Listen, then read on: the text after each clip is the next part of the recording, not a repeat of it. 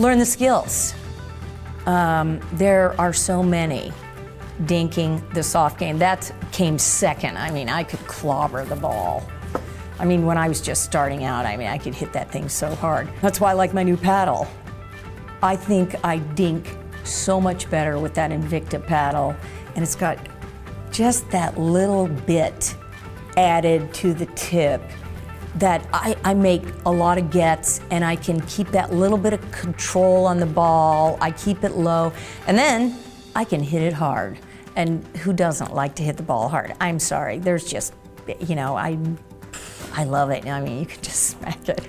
But I like to mix it up. Like, people think I'm gonna hit hard and I dink.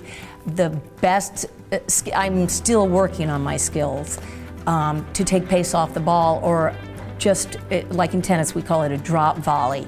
Same in pickleball, where they hit it hard and you just drop it over the net. Or you fake, you're hitting it hard and you drop it over the net.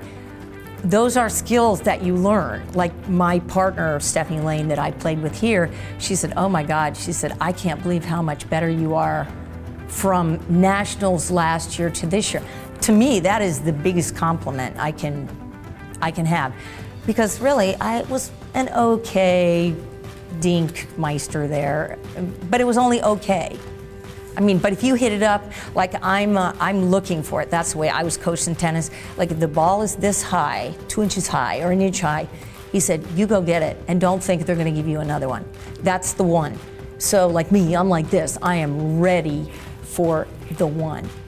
Because you let it go, I'm sorry, they're good. Everyone's good. You're 5-0, you're a pro, you're a senior pro.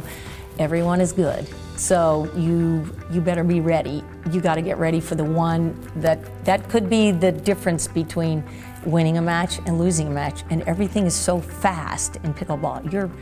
You're right up in somebody's face, so you can lose like that, which I have, by the way.